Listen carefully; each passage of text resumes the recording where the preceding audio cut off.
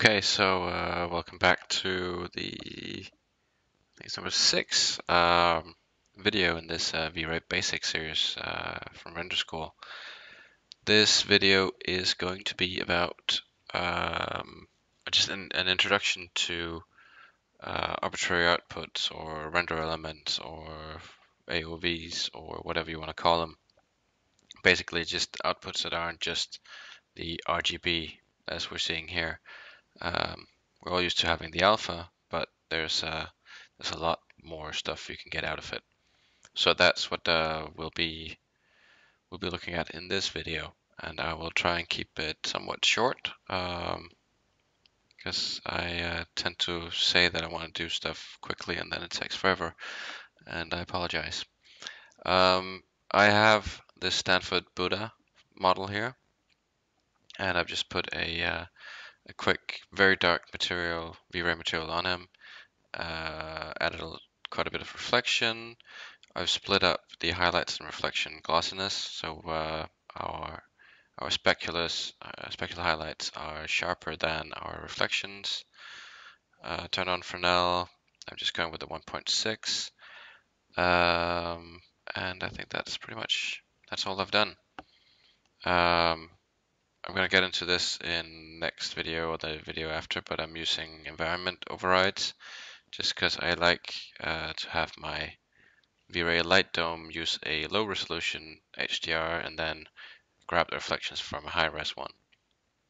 And I might have gone a little bit overboard with this guy, being as the the HDR I'm using for reflections and stuff like that is 500 megs. So yeah, that's probably a tad overboard, but it looks nice. So more than just the dome light, I've got a spherical light in here, and that's all for demonstration purposes, so that will make sense in a short while.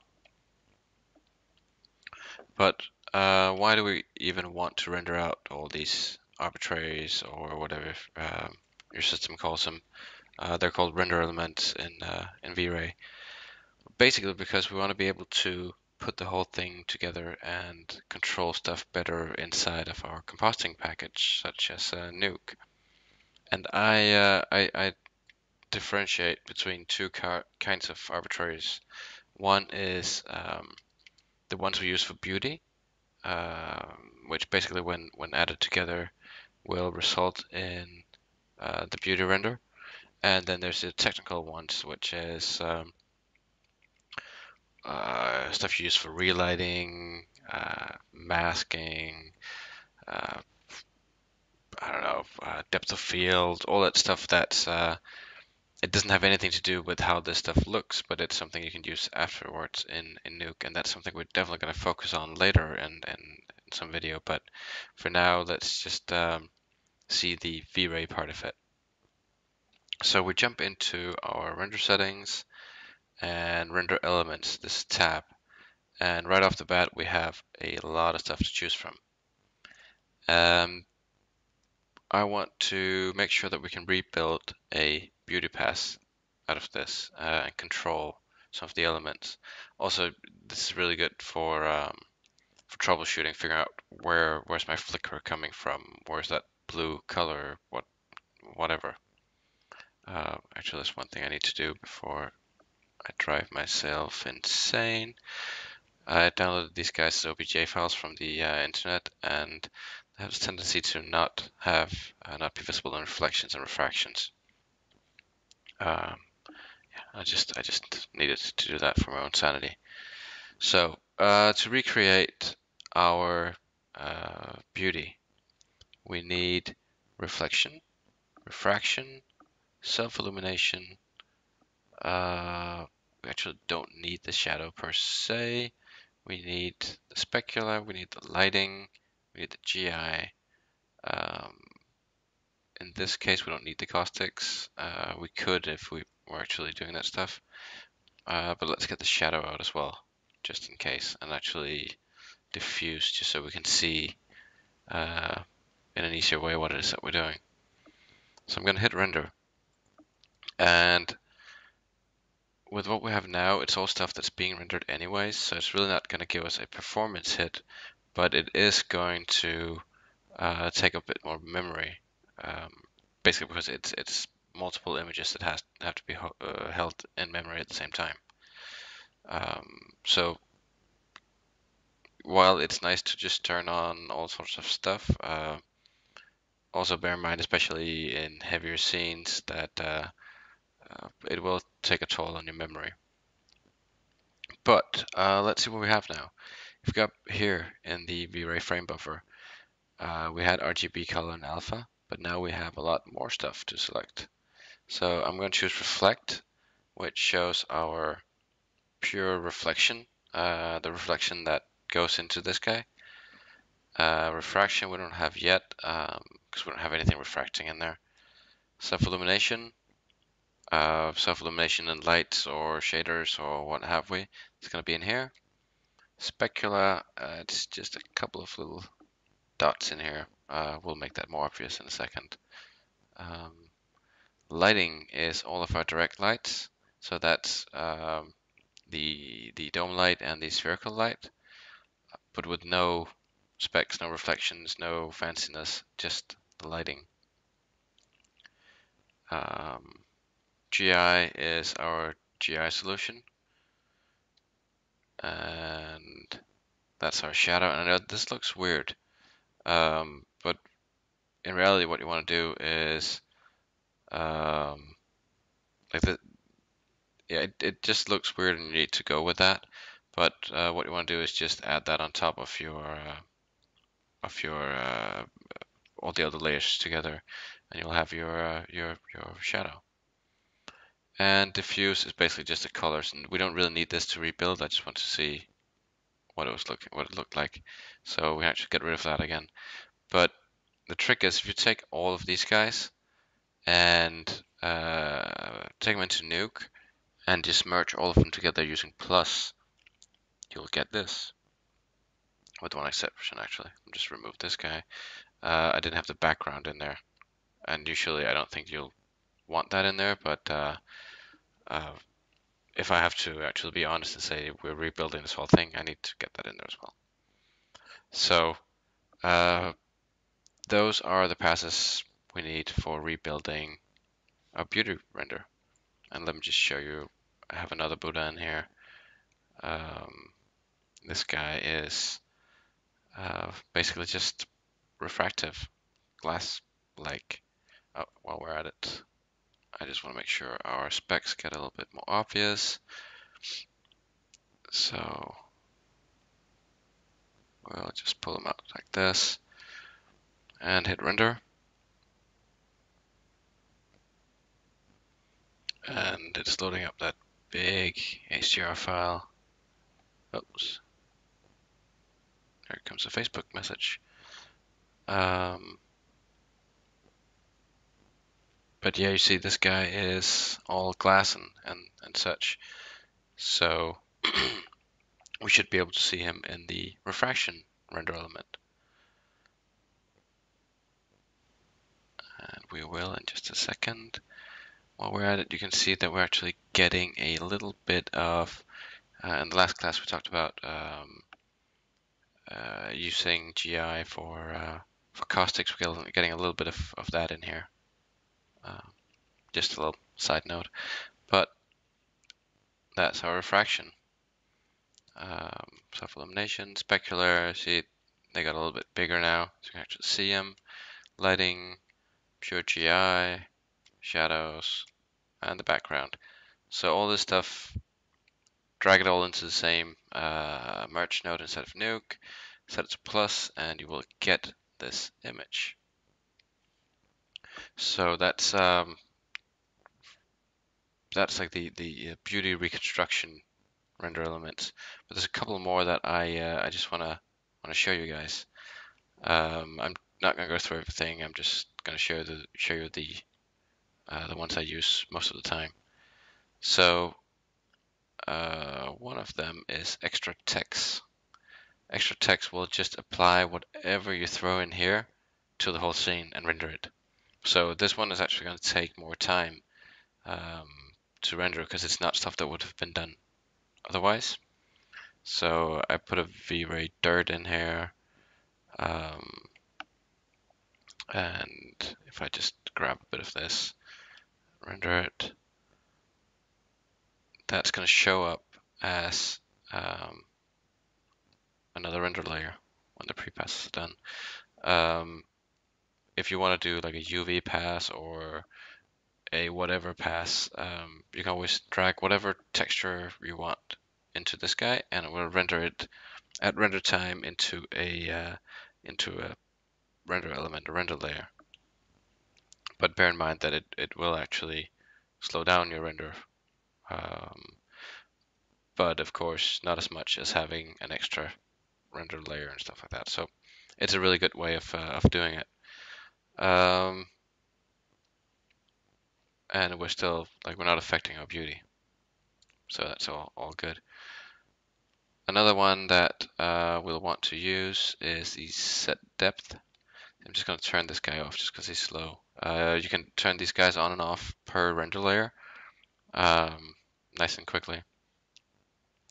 So set depth goes from black to white, and 1000 is probably a little bit too far. So yeah, I'm just going to go with my instincts here. I think about 100 is good. You do not want to clamp your depth, and unless you're just using it for fog. If you actually want to use it for depth of field, turn off filtering, because filtering is just going to mess it all up. So let's see what we're getting out of this. I really should have scaled down that image, shouldn't I? Well, either way, set depth should be showing up here in a second. See, depending on the distance to the camera, it's going to get brighter and brighter and brighter. So that's useful for a lot of stuff, mainly depth of field, also stuff like desaturating your backgrounds. You'll want to get this out. It's so cheap to render that you can even do one that's filtered and one that's not, if you want to use it for depth of field and, say, a fog effect. But one thing I actually like to do is uncheck depth clamping and then set white to 1. That just means that if you read the pixel value, and that pixel value is 1, it's because something is 1 unit away from you. If it's 100, it's 100 units away from you, and it just makes a lot of sense. It won't show the image because it's just going to be all white, but it's going to make sense inside of your composting package. So that's how I'd usually do it. And the very last one I want to show you is the multimatte. The multimatte is terrific. Let's just quickly jump into some of our materials here and add an attribute. It's called a material ID. Scroll all the way down, call this one 1. You should get one as well. All the way down, boom, 2, and might as well, oops, sorry, that wasn't the shader. Lambert 1. I'm just breaking everything now. Material ID. This doesn't have to be a V-Ray material, it'll go on pretty much anything. 3. And now if we jump back into a multimatte, you can see we set what's going to be red, what's going to be green, and what's going to be blue. We just set the material IDs. If you check this guy, you can set it on object IDs if you uncheck it. So if you have, say, a group of stuff that you want in one, want to create a mat for, you can create an object ID for them, or if you want to use shaders, you can use material IDs.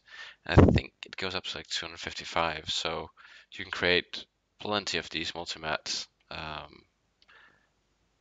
for whatever you need, and you can do some that are material IDs, some that are object IDs, and what have you not. So it's definitely the most elegant solution I've ever worked with for creating mats for your renders. So let's see what happens if we go into that. See, now we get a beautiful RGB mat for our objects. And again, it takes memory, but hardly any computational time. So you are in a very good spot. I'd rather have too many of these than too few, but again, don't just throw stuff at your composter. So it's really that simple, and I've never seen it that simple before. So use that. It's brilliant. And actually, I wanted to do another video on this, but I'm going to show you inside of this one anyways. The last little one, I've said this before, is this light select. That's really cool as well. Has a few caveats, but let me just create two of these. You see how that creates a set at the same time? So you got your render element, but you also get a set. And the whole concept of this is that you middle mouse drag your lights into these light selects. You can have one or more lights in each of them. And when you hit render, it's going to split out the contribution from those lights. The issue with it though is that it's going to give you both diffuse, specular, well, diffuse and specular, I guess that's it, for each of the lights. So if you really want to be able to control everything, you'll need to create two of each light, have one that's diffuse, one that's specular, and create light selects for each of them. And it's going to be a little bit of a mess, but for a lot of stuff, it can be really useful. So you see, this is the light select from my HDR, and this is from the sphere light that was hanging right up here. But you can see it gets both of the diffuse lighting and the specs in there. So just bear that in mind when you when you do this stuff. But it is an awesome way of controlling, like you want to fine tune the temperature of each light or whatever inside of your composting package. This is terrific. So with all that being said and done, that was a quick introduction to the render elements and why we love them. I'm going to get back to this at some point in the near future because there's a lot of stuff to cover. But this should get you started. So go ahead and sign up for the newsletter on renderschool.com or just keep an eye on it. I will try and get a lot of stuff out there as often as possible, and I hope you like what I'm putting out there. Otherwise, let me know if there's anything you want changed or covered or whatever. So I appreciate you watching, and take care.